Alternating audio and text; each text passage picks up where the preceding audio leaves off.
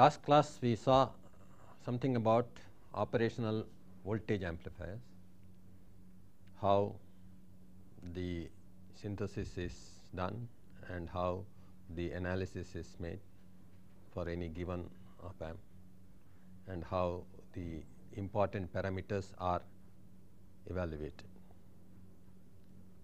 In today's class, we will discuss operational transconductance amplifier.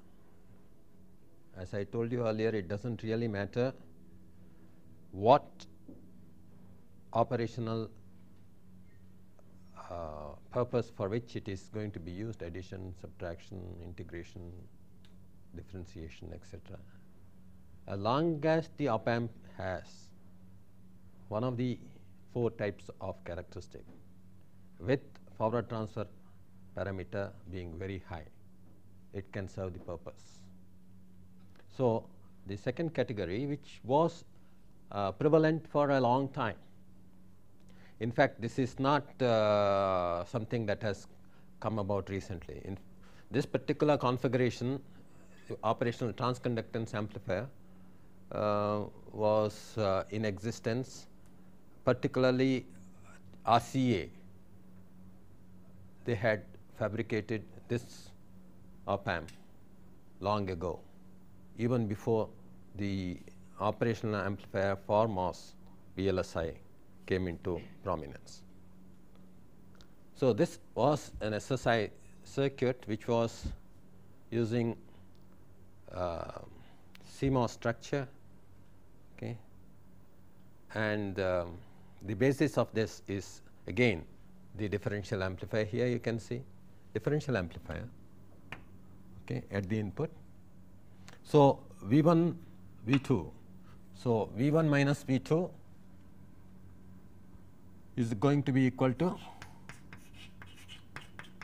Vi. So, that is the input voltage, differential input voltage. This is converted into signal current, which is Gm times Vi. We know how to evaluate the value of Gm. Knowing the operating current of this transistor as I0 by 2, we can evaluate the Gm of the pair at the operating point. So, the change in current in this is I0 by 2 minus Gm Vi, I0 by 2 plus Gm Vi, this being the constant current. This is a normal transfer of current that happens when I apply a voltage V1 minus V2 equal to Vi. Now, this current is now made to go through a current mirror. Okay. So, this current is going to get reflected here as an identical current I0 by 2 minus Gm Vi using this current mirror. Okay. This current I0 by 2 plus Gm Vi is again mirrored onto this side, but with a ratio of W by L ratio corresponding to not 1:1, but 1:α, in which case current is going to be alpha times that. Okay. So, a current boosting has occurred. So, I0 by 2 plus, okay, actually this is also going to be alpha I0, right, alpha. That alpha is going to appear because of the ratio here. Alpha times I0 by 2 plus alpha Gm Vi, alpha times I0 by 2 minus alpha times Gm Vi, because this current again is reflected onto this side. Okay. Current mirror, from here it is converted, okay, onto this side. So, we have now one current source, another sink. Current source giving a current of alpha I0 by 2 plus alpha Gm Vi, current sink which is alpha I0 by 2 minus alpha Gm Vi. So, output current that is pumped out. Bottom transistors also have the same ratio. This and this same ratio, right. So, these are the output transistors operating at alpha times I0 by 2 higher current, right. So, because of the W by L ratio being different, that's all. Okay. K ratios being different. Okay. So, that is how we have been able to do in the case of bipolar transistor current mirror also. By changing the area, we could change the current ratio. So, we have now obtained an output current which is 2 times alpha times Gm into Vi, and this is a current output. Okay. It can be in this direction or in that direction depending upon Vi. Okay. You can source current or sink current. So, this is a true what? Transconductance type amplifier. Output is a current source, input is a voltage. This voltage input Vi is converted into this kind of current output. Okay.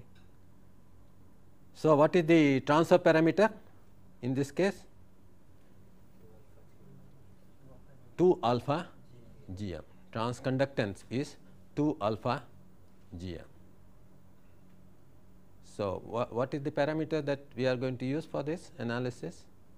So, in the operational voltage amplifier, I said ideal parameter is G parameter, right. G21 was voltage gain. In an operational current amplifier, ideal parameter was H parameter. H21 was current gain. In this particular case, yes, what is the difficulty? Y parameter, right. So, this is going to be expressed in terms of Y parameter. Okay.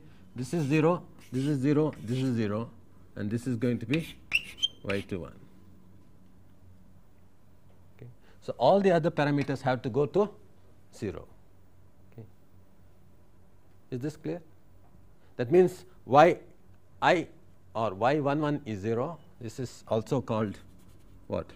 Y F, Y21 or Yf. Y11 or Yi is 0. That means input impedance should be high. This is high, infinity, very nearly infinity. Output admittance should be 0 or output impedance should be very high. This is so. Obviously, now if you are going to proceed towards design, we will maximize this as much as possible. That is why this alpha effort in boosting up the Y21 by having alpha also is done here. So, if you want to make it go towards further ideality in the synthesis, what should you do? Instead of a current mirror of this type, we should go for better current mirrors, either Wilson current mirror or Cascode type of structure, so that output impedance is going to be boosted up further, right. So, you can replace these current mirrors by all the modified current mirrors that we have learnt. Okay. It will become a better operational transconductance amplifier. Okay. So, please try to draw the structure of that particular improved operational transconductance amplifier and see for yourself how the structure looks. Evaluate its parameters, the various parameters associated in terms of the operation, that is mass parameters. Okay. So, you can see that even though this idea is pretty simple, because people were habituated to understanding only operational voltage amplifier better than this, this was not being so sought after, even though it was readily available along with 741 and other op amps. This was also available, and the advantage of this being the frequency compensation in this case is pretty simple. Because this is a high impedance point, I can connect the output capacitor itself as the compensating capacitor, which was not possible in the case of operational voltage amplifier because output impedance was low and time constant would have become very low, whereas we wanted a dominant time constant to come into picture in frequency compensating. In this particular case, therefore, this structure has a very easy frequency compensation procedure that you can just simply use the output capacitor itself, or you can put an output capacitor here in order to make the circuit become stable, okay, at the required application. Is this clear? So, that is a major advantage of this. Other than this, obviously, if you want to use it, the load resistance is going to be appearing here, okay, and therefore, the voltage gain will be simply 2 alpha GM times RL. So, you can see that the equivalent circuit will be that this is going to be a current source, okay, with 2 alpha GM. If I put it this way, right, I can put it either way, okay. If let us say we will stick to this convention, okay, this is the VI, okay, grounded, and then the output impedance of the transconductance amplifier, which is pretty high, okay, which you can evaluate, and then the load, if any, if you are putting, and the capacitor that you might be putting, okay. So, the voltage that is going to be developed is going to be 2 alpha GM into R naught parallel RL divided by 1 plus SCL, okay, into R naught parallel.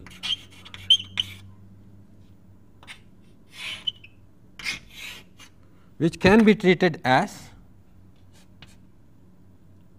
twice alpha GM R naught parallel RL is nothing but, earlier we have been considering this as what? As earlier A naught, okay, and 1 plus S by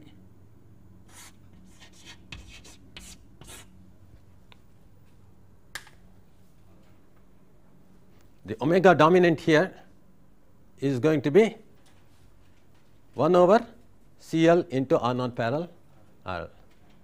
So, this is the nature of gain variation of this operational transconductance amplifier, which is frequency compensated already, right. So, now, okay.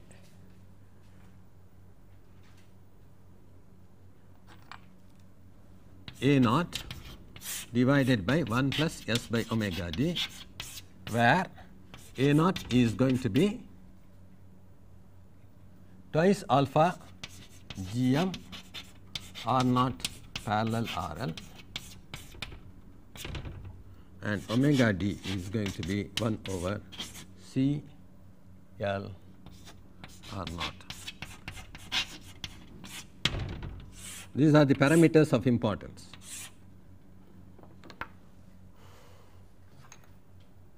Now, after this, the use of this is going to be similar to the operational amplifier, voltage amplifier that we are accustomed to using. There is no difference. However, since this does not contain any resistor internally, and you can apply a current biasing here through the external resistance, right. You can pump in a current here, and this current can be varied, and GM is going to depend upon current, and therefore, you can change the gain as well as the bandwidth, okay, using this current of the structure. Is this clear? So, I naught can be used to change the gain of the structure, Okay. So, it becomes a current controlled operational transconductance amplifier. The conductance part can be current controlled. Is it clear? So, this is one of the uses of transconductance amplifier. The gain of this becomes current control. That current can be obtained by another voltage, let us say. So, if that is the case, it is a candidate for what? I have output equal to input times the gain. The gain in turn is current control, which can be made another voltage control. So, it is multiplier. So, this is something that we can specially use it for straight away, right? Gain controlled amplifiers, okay, can be used for operation of multiplication or modulation, demodulation, etc., etc. So, that is one advantage of this transconductance type of. That is where it was primarily being used originally. Okay. So, we have now seen two of the most useful types of operational amplifiers. It is time before we go to the other two types, which are not so popular yet. Okay. Some of the important applications of these operational amplifiers, which were responsible for ICs to emerge with these as building blocks. Okay. So, what we are now going to discuss will be how these operational amplifiers are used in other ICs, which are also coming out as SSIs or MSIs, okay, for multiple usage, that is repeated usage as building blocks. So, in that context, we would first start with most important application of operational amplifier ever, that is instrumentation amplifier, IC. Okay. IC instrumentation amplifier. So, let us see.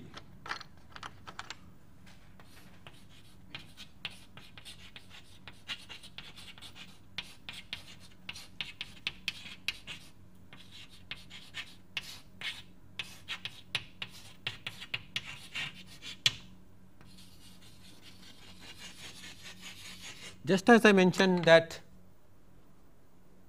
even though voltage regulator is a very trivial application of let us say the differential amplifier or feedback amplifier, it is used to the maximum extent.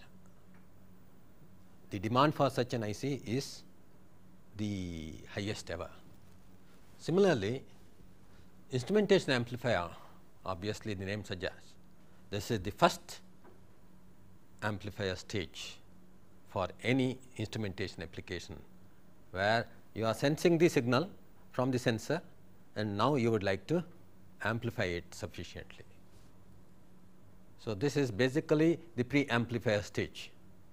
It has lot of responsibilities, okay, and its use is prevalent in almost every instrumentation system block. So, we have to know thoroughly about what additional features the instrumentation amplifier must have, how to build such instrumentation amplifiers using these active blocks that we are now trying to explain to you, like maybe transconductance type of amplifier or voltage amplifier. Any of these blocks we can build an instrumentation amplifier. Let us see how we can build this using operational voltage amplifier. Okay. That is how, since operational voltage amplifier came into existence first, let us see how this configuration is going to be synthesized. Instrumentation normally involves, for example, a measurement of pressure, force, weight, etc., wherein let us say a strain gauge is used, a strain gauge bridge is used, okay, to convert this pressure, force or weight into a corresponding change in resistance, okay, in a bridge. So, this has to be amplified. This signal that is obtained is going to be very small level, and this has to be amplified. Obviously, a bridge measurement means, okay, it is a differential measurement of voltage, let us say. Then we would like to use straight away a feedback configuration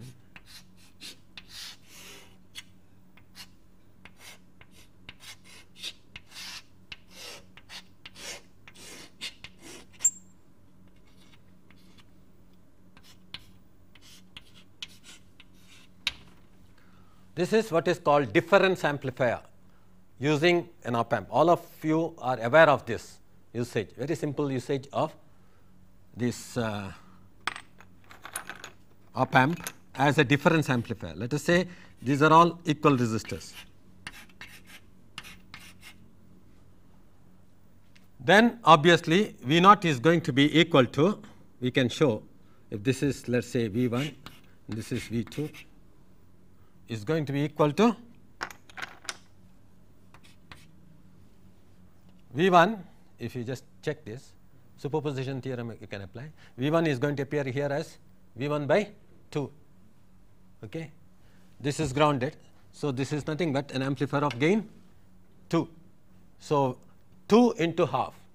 So, V1 is going to appear as V1.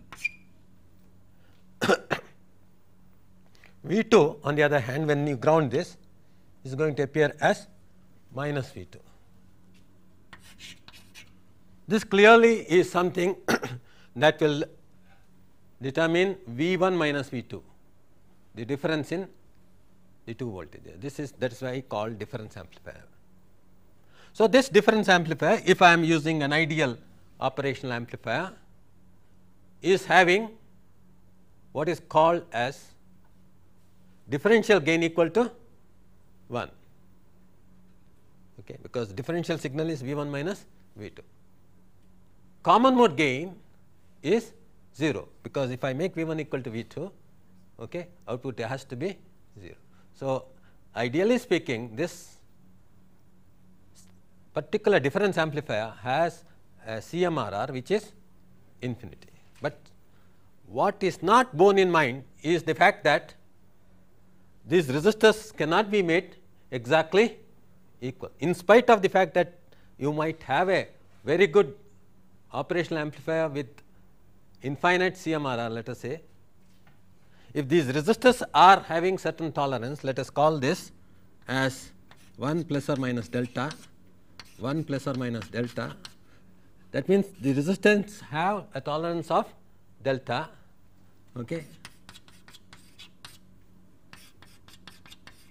Then obviously, right, this CMRR of this structure is not going to be having, okay, any infinite value, it is going to be finite. Therefore, we should know in a design of such a structure what the CMRR of this structure is going to be. Let us see CMRR, common mode rejection ratio.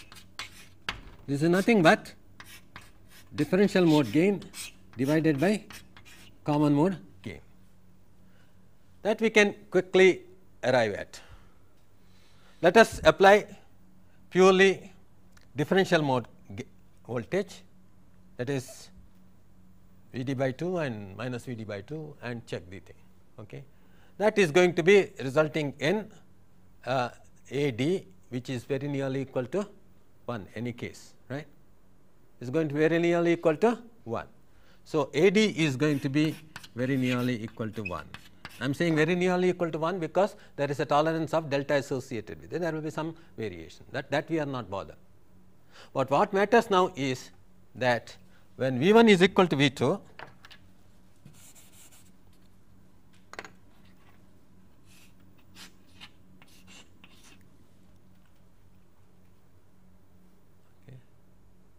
what is the output voltage? That corresponds to an output which is AC times, okay, Vc, right. So, So, what is this value of AC?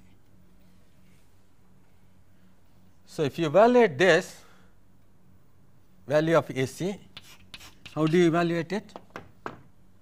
You can actually now compute the gain. Another situation, this is R into 1 plus or minus delta. Okay. This is also. So, the voltage here is not going to be Vc by 2 any longer. Okay. Nominally it will be Vc by 2, but it can deviate from Vc by 2 by an extent of one will be, see, it will be here, if this is R into 1 plus delta, you have to consider here R into 1 minus delta, or if this is R into 1 minus delta, you have to consider here R into 1 plus delta, the worst case situation. So, in any case, it is going to deviate from half by an extent of 2 delta. Okay. Is this clear or not? So, instead of that, I will rather put it in a different manner. Assume that these are all different values of resistors R1, R2, R3, R4. Now, you can arrive at the gain. Okay. So, what will be the gain? This is Vc, this is going to be Vc into R1 by R1 plus R2. This voltage is same as that. Okay. So, this voltage is Vc into R1 by R1 plus R2, and therefore, the current in this is Vc minus this, which is Vc into R2 by R1 plus R2, that is that divided by what, R3, that is the current. Same current is going to flow through R4. So, develop a voltage which is R4. Okay. So, this is the voltage across R4, and original voltage was Vc into R1 by R1 plus R2. That minus this is nothing but the output voltage. Clear? So, this is nothing but, okay, you can take R1 by R1 plus R2 out, okay, which is 1 plus R2 by R1, and this one will be 1 minus R2 R4 by R1 R3. That is in general the common mode gain of any such difference amplifier. So, now you substitute all these values which we have earlier mentioned. What is it? 1 minus R. Okay. Nominal values, okay, get cancelled, it will become 1. But instead of this, you will have 1 plus or minus delta squared divided by 1 minus or plus delta squared. Okay. Have you understood this? This divided by the lower denominator is going to be 1 plus again R giving you 1, that means 2 plus some delta which we are ignoring compared to 2. But here we cannot ignore this, okay, compared to 1 because it is coming as a difference. So, this factor is going to be how much? Binomial theorem you can apply. This is going to be 1 plus 2 delta. This will be 1 minus 2 delta. 1 plus 2 delta by 1 minus 2 delta is 1 plus 4 delta. So, 1 gets cancelled. So, you get minus 4 delta divided by 2, or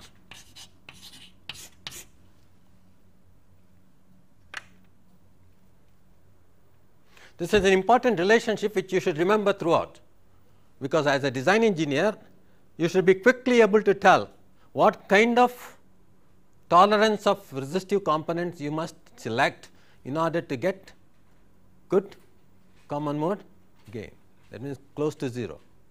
Now, just see, if you use 1% tolerance component, what happens here? This is 1%, that means 1 over 100, then common mode gain is simply 1 over 50, and CMRR of this structure is simply 50, which is grossly inadequate for most of the instrumentation applications. 1% component 1% resistor is called a precision resistor. So, in spite of using precision resistor, you are not achieving any good performance from this instrumentation amplifier. This is the mistake committed by most of the instrumentation amplifier design engineers, right. They ignore the fact that the tolerance of these components become very important in design of instrumentation amplifier. Okay. Actually, if the tolerance is poor, you are not actually amplifying your difference signal in an efficient manner. You are amplifying, apart from the difference signal, the common mode signal also, and the common mode output is coming as the error term. Okay. So, this kind of design now tells you that this difference amplifier is basically no good, in spite of using a very good operational amplifier. It has a CMRR which is 1 divided by 2 delta. How does one improve this, okay, without really getting involved with very precision components, which are not really available in an integrated circuit? All these components should be within the IC, which means there the tolerance is still not good.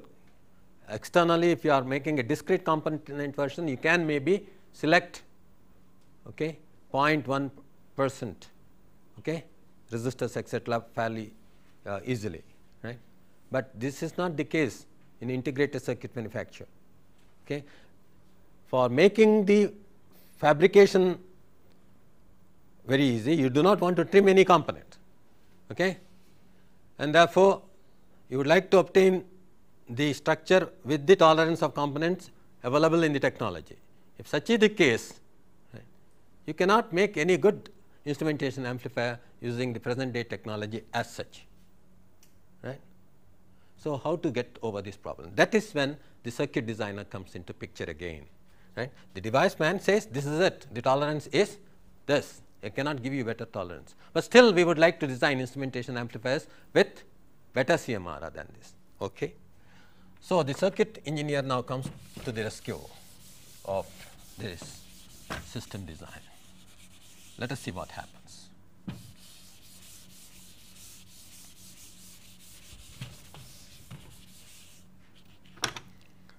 Let us once again consider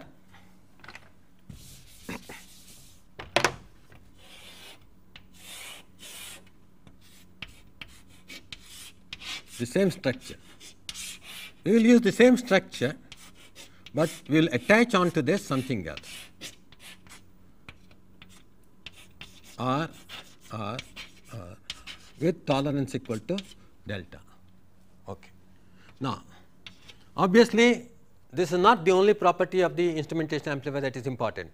CMRR has to be very good for any input stage, like the case of an oscilloscope, for example.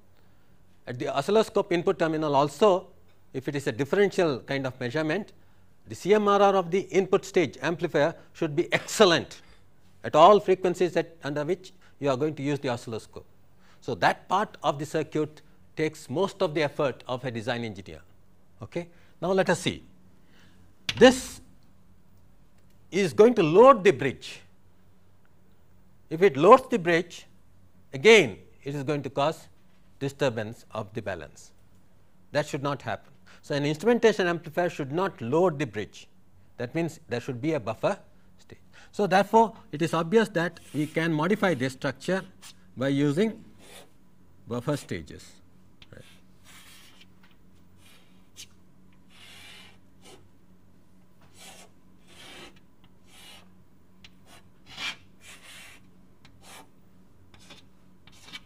So, instead of applying V1 and V2 here, we will now apply V1 and V2 here.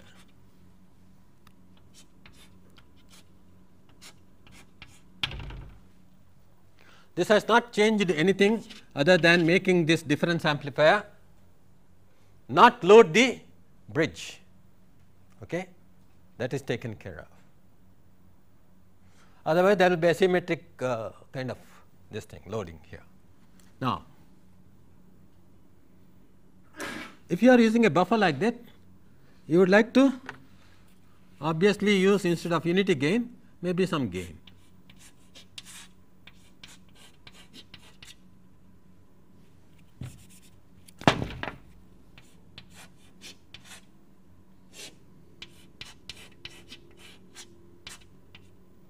R1 and R2, or actually let us put it as RA and RB, so that it will be different from.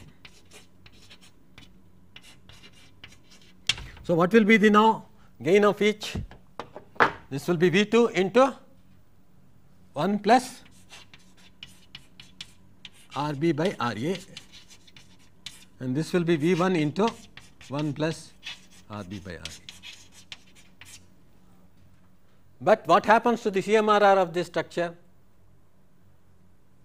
The differential mode gain has increased by 1 plus RB by RA.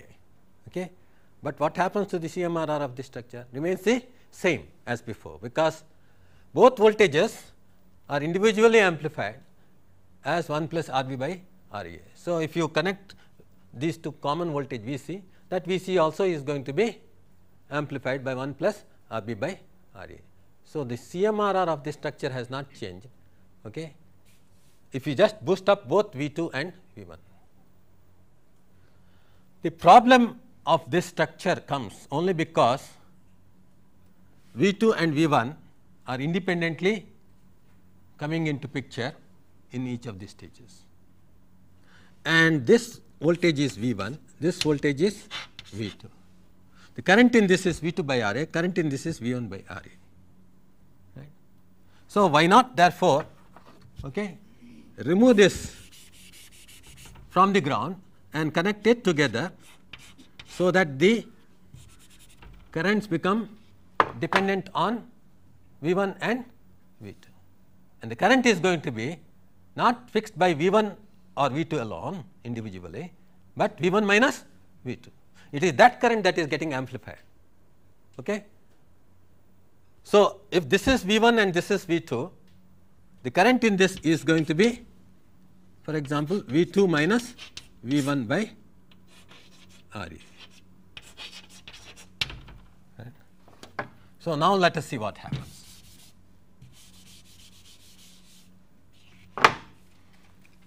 If V1 is equal to V2, there is no differential current.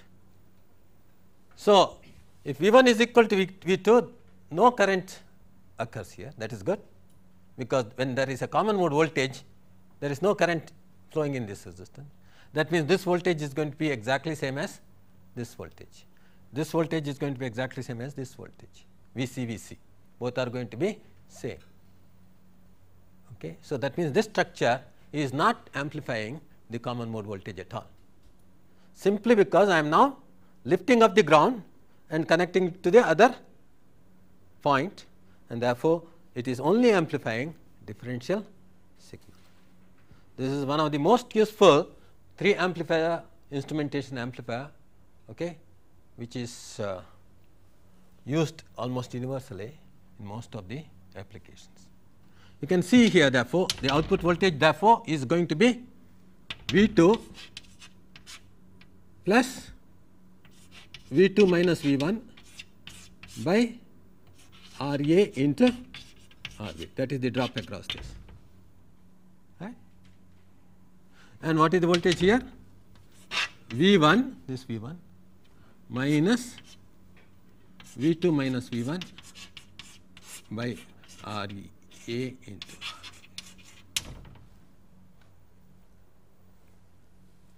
That means, you can now make RA as small as you please and get it to amplify only the differential mode signal V2 minus V1. The common mode signal still remains what? VC, V2 plus V1, this voltage plus this voltage divided by 2 is the common mode, that remains same as before. So, common mode gain of this additional structure is 1, whereas its differential mode gain is this minus this is how much? V2 minus V1 plus V2 minus V1 into RB by RA, or its differential mode gain is 1 plus RB by RA. Is this clear? Its differential mode gain is going to be 1 plus RB by RA, and the differential mode gain of the entire structure is 1 plus RB by RA, because this difference amplifier has differential mode gain of 1, and common mode gain of the entire structure is going to be 2 delta. So, the CMRR of this entire structure, which is independent of the tolerance of RB by RA, right. But the RB have an effect on RB. RB by RA has the normal effect. That means, if there is a 10% variation, there is going to be 10% variation in the gain. That is going to be normal. On AC, the two RBs are different. This is the thing. These RBs, if they are different, there is going to be a small difference. That is all. That difference is going to get added on to a huge value of Vc itself, right. It is going to be Vc into RB1 minus RB2 by RA. Okay. So, even though it is going to be boosted up, it is going to be boosted up to a minor extent. So, common mode gain is very nearly equal to 1 itself. Is this clear? Even if there is difference in these two RBs to a certain extent, 10%. Okay. So, because there is a common mode voltage Vc, that to that you are going to add RB1 minus RB2 divided by RA. So, it is not going to matter. Whereas, the differential mode gain is going to be totally determined by RB divided by RA. RA tolerance does not come into picture at all, okay, in the differential mode. So, RA can be now independently varied. This is another fact. You can vary it by just varying that value, and you get a variable gain, okay, the instrumentation amplifier. Is this clear? So, now obviously, the CMRR can be made pretty high by making RB by RA pretty high. In spite of therefore using poor tolerance resistive component within the IC, we can achieve reasonable value for the CMRR for the instrumentation amplifier if we are prepared to go in for this 3 amplifier structure. Is it understood? So, there are some minor variations about instrumentation amplifier. You can obtain an instrumentation amplifier using 2 op amps also. Okay. That configuration is, so please take this as a homework problem.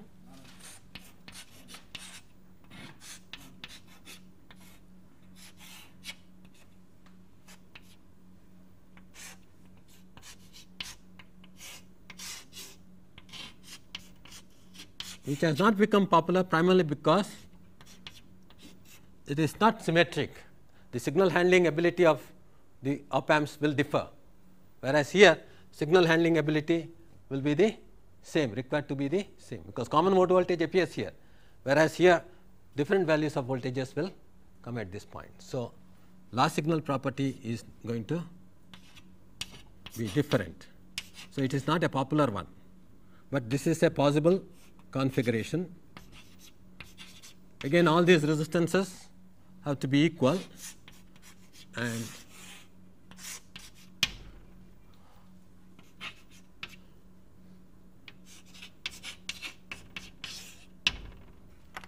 show that this instrumentation amplifier also has its gain, okay, dependent on R dash, okay, and these R's have to be exactly identical. There is a tolerance of delta, okay, there will be finite value for CMRR, obtain the CMRR of this structure and the gain differential mode gain. Okay. Please work this out, but this is not really available as an IC. what is available as an IC, the entire thing is available as an integrated circuit, okay, for the user.